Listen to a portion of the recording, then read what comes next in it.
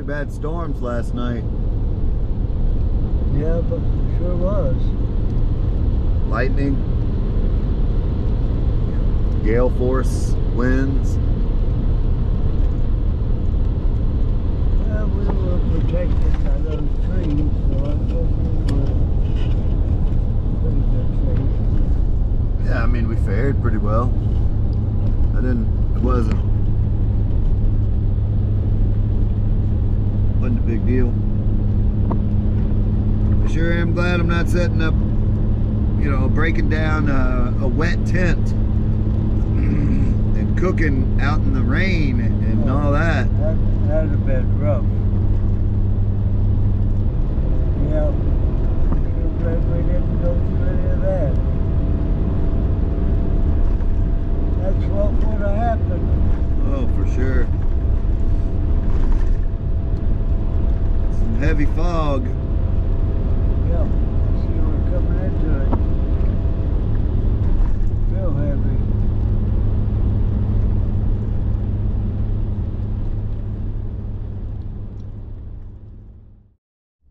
It's pretty awesome. Yeah, it is. That building there is impressive.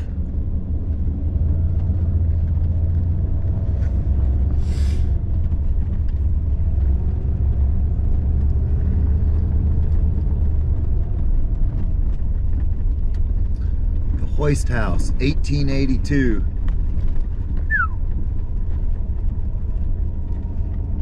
That's awesome. Look at all these parts. Yeah. Very cool.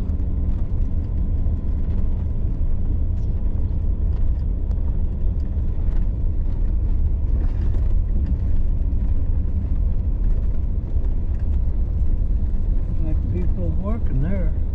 This is where the tour starts.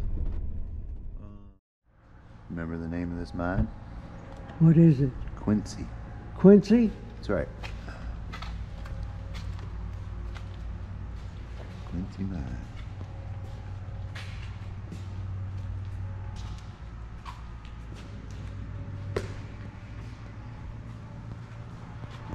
Stamp mill. And this thing. At the mill, steam stamps freed the copper from the surrounding balsa rock. The waste, or stamp sand, was deposited into Torch Lake. Copper concentrate would then be transported to the Quincy smelter for final purification, casting, and eventual shipment via the Portage waterway. Grinded wheel? Oh yeah, I look don't at know that what thing. that is, yeah. So, like the blacksmith would have used something like that, that's like a puffer for the fire. Yeah. You see? Yeah, I see it. Pretty neat. Look at this scale. Oh boy. Look at that thing. Mm-hmm.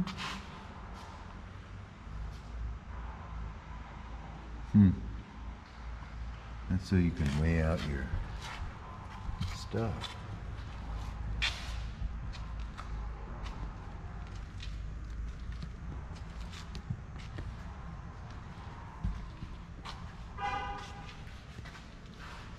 Steam drill. Don't spit on me. Okay.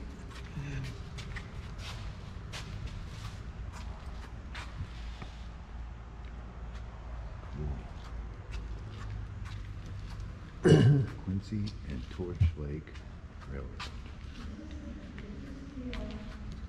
Look at all the miners. Hey, look at this.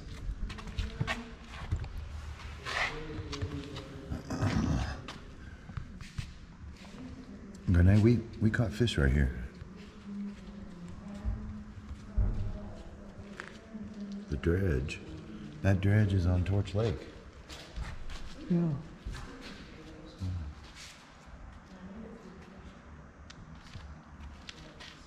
What a hard life. Man, no kidding. Look at all these folks.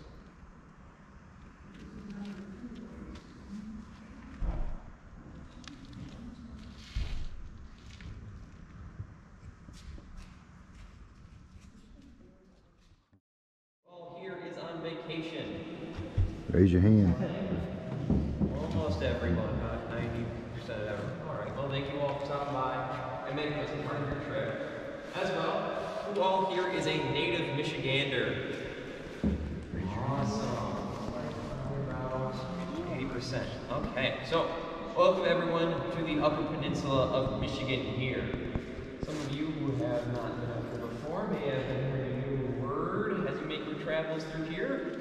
It's a nickname for the locals who are native to the Upper Peninsula. Dating back to 1975, anyone who is born and raised in the Upper Peninsula is known as a Youper. And don't worry, all of us who are from the Lower Peninsula here also have a nickname. Those who live under the bridge, trolls. Don't worry, it's an endearing nickname, I assure you. Brass acorn from the smaller parts of the machine. Oil's going to come through, fill all these up with oil, set the drip rate, allowing you to slowly drip that oil onto the moving parts of these machines, giving them the nickname drippers. This is before we had our standard day ball bearings for moving parts to prevent them from wearing down. So we need to put oil in all the moving parts to prevent it from wearing down. This is Quincy's flagship building. It can't go down. As well, when they're done filling all these up with oil, their second job is cleaning that oil right back up. The moving parts of these machines are going to leak oil out in the surrounding area, and if they spill any oil, they've got to clean it up. Reason being, what happens if a surprise investor comes through wanting to tour the world's largest steam hoist, see what he is putting his money into? I don't think any nice, rich, sophisticated man in a suit is going to want to see oil spill. You gonna ring that bell? Yeah, where is it? You might have to stand up. Can you reach it?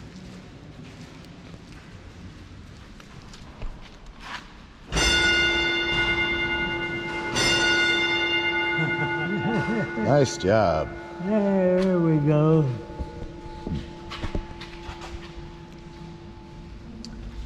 Okay, so they got a whole bunch of signals there, kind of like Morse code, in case somebody gets hurt down in the mine, and that's how you do it.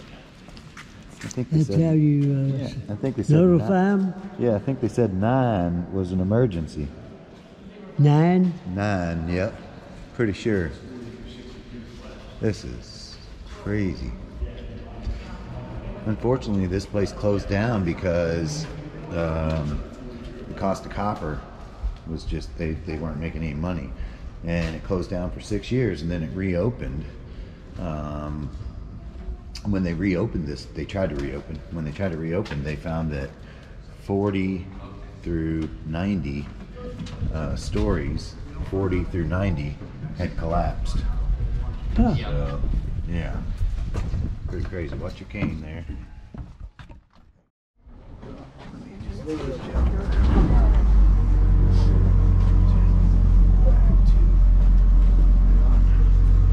Get a front seat here. I think we're good right here. I'm gonna put the brakes on. Okay. As long as I don't fall out, I think we'll be all right.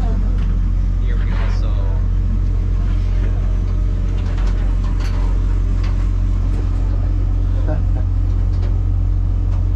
Ready?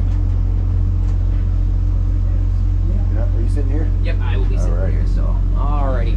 Just real quick double check, got everyone from everybody's group, not leaving anyone behind.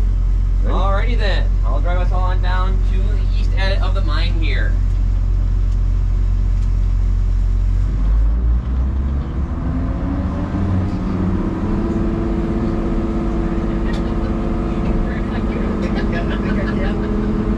Well, if I don't, we won't move very far.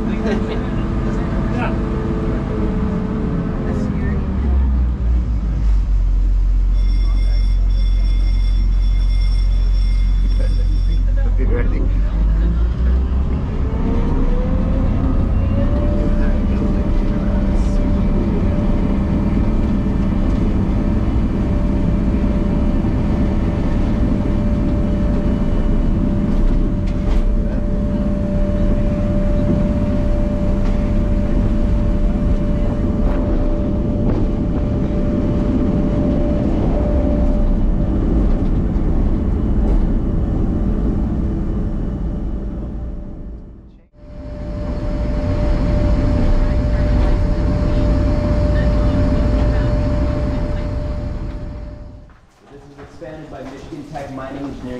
they started using this mine as a laboratory for drilling and blasting classes. Wow. Back in the 1970s. They don't do those classes in here anymore though. They started using this as a drilling and blasting for classes. Michigan Tech.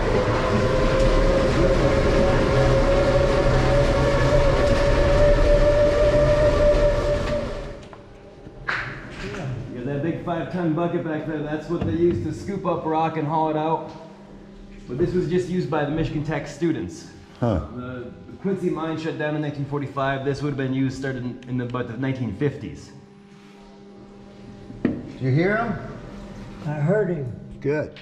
Good. So Michigan Tech students built this so that they could have a convenient place to take a lecture.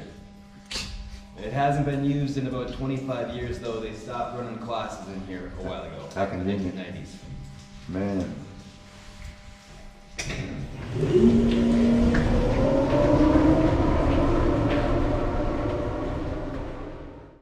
We just saw right here we have a winch system, and this is a big giant steel hook. It's called the stope scraper. They use this to scrape a stope, and you're going to see a stope in a little while, so it'll make a little bit more sense. But basically, you have the giant steel hook scraping on a rock wall, bringing rock from up above down into these chutes, so you can load those tram cars easily. Just pass that tram car underneath the chute, open it up, rock falls in. One of the things I like to point out here is the noise that would be produced by these. Oh my God. So imagine giant steel hook on a rock wall. Scraping down a rock wall. It's going to be real loud, and there was no hearing protection used in this mine ever, because that sort of thing wasn't available into the 1950s. I can't imagine what that machine sounded like running up there, that machine. So apparently that hoist engine was pretty quiet. Really? Yeah, you'd have been able to hear the tour while it was going on. Oh, wow. Steam engines are pretty quiet, typically. Normally when you think steam engine, you think locomotive. Yeah. But most of the noise there is train on track. I see. So the main noise would be down underground, pneumatic drills especially. I'll be damned. Yeah, it seems... That's not... That's better. You can hear it. It's metallic copper. Huh. Is this copper in these little, those? Yeah, that's copper. Huh. That's pretty crazy. Drop this over there. Freaking camera light. There we go.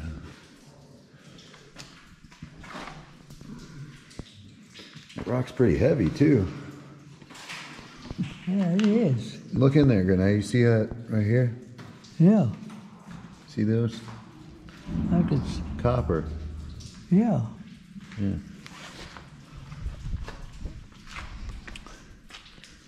Man, that's pretty sweet.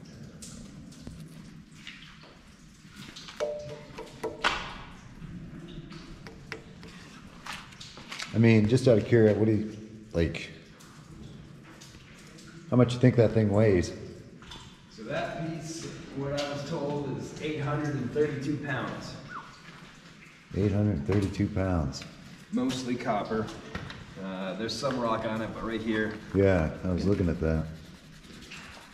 right, Super cool.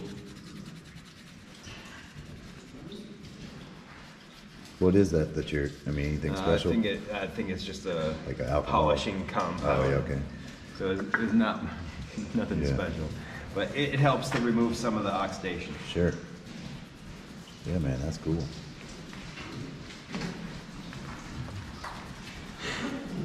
Look at this. All right, gotta make another stop here, folks. Look at that spike. Oh, that stuff is okay. No, that's heavy. How are you liking the new light? I like it. There's one over there. Okay. There's two. There is? Okay. They're strong. Yeah, they are. Yeah, that's a nice flashlight. I'm kind of a flashlight nerd.